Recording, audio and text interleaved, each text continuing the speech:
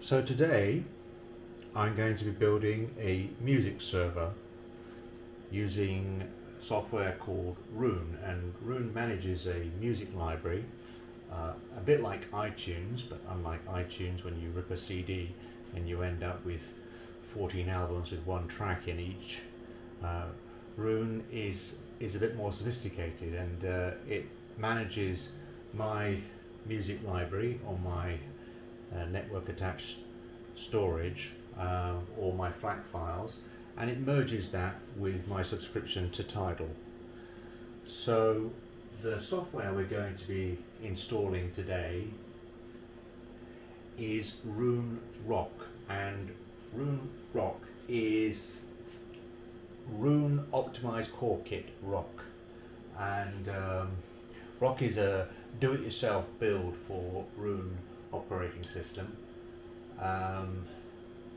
It basically runs the stock Linux Roon server, and it's an extremely lightweight Linux-based operating system. Can't run any other software. It just runs the Roon core, so you don't put music on it. Your music lives somewhere else on your network or an attached hard drive. So it's just a tiny headless computer. So I say headless in the fact that it doesn't have a monitor, a keyboard, a mouse, and you just see the machine on your network.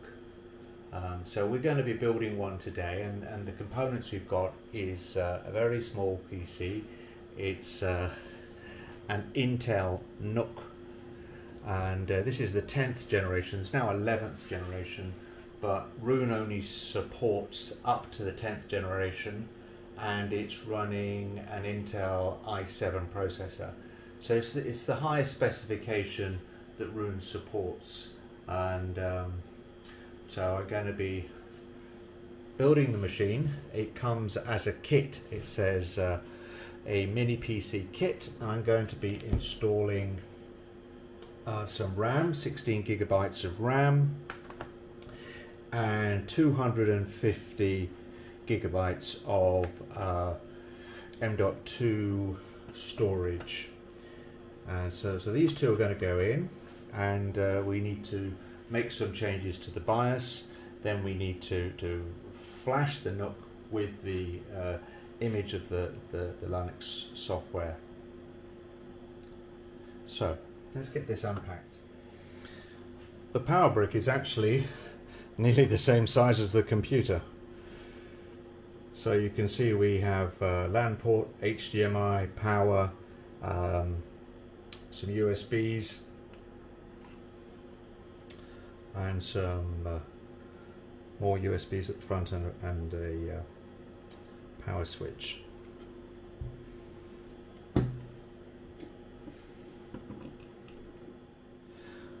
So we're going to start off by installing the RAM. This is 16 gigabytes, but 8 would have been perfectly sufficient. There are 2 slots, and we're just going to pop this in the bottom slot and just press it down until it clicks.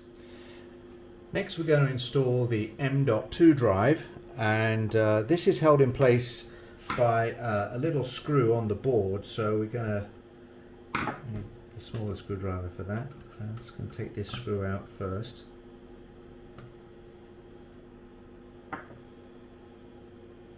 And this slots in.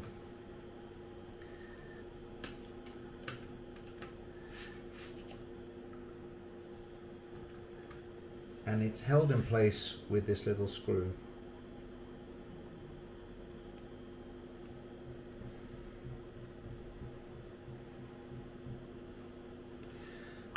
And that's it.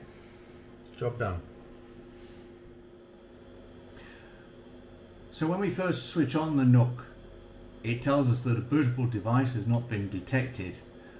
We haven't installed any software on the device to run it, so we need to restart, and we need to make some changes to the BIOS. So after I had updated the BIOS, I then just needed to install the software from a flashed image file on a USB drive, and then restore the previous database from my previous server, and Roon was ready to go. And you can see that I've installed the NUC on the base plate in the wall of my office. It just needs a LAN cable and a power cable. And this is Roon here on my iPad. And you can see that Roon portrays your information in a very friendly, accessible style. It gives you lots of information about what you've been listening to, the radio stations, the artists that you've listened to the most, and it gives you recommendations as to who you should be listening to. One of the things I like is Roon Radio. It's not a radio station like these radio stations, but it basically takes an album that you've listened to and continues playing the same genre, similar sort of artists, so that you can discover new music. And once you click on an album, you get an awful lot of information about that album. You can see who played on the album, what other albums they have played on. So an awful lot of information to drill down into. If I want to play this album, I have to decide where I want to play it in the house. So you see I have speakers on the 3rd floor, in my bathroom, my cinema, my gym, in the kitchen, the living room, and the bedroom. So I can send music from Roon to anywhere in the house. So on my mobile phone, I can access Roon, and I can send it to any room in the house. So here you can see that we have the server software installed in my office, the music either on Tidal or in FLAC files on a NAS in my cinema, and all accessed and made available through Roon.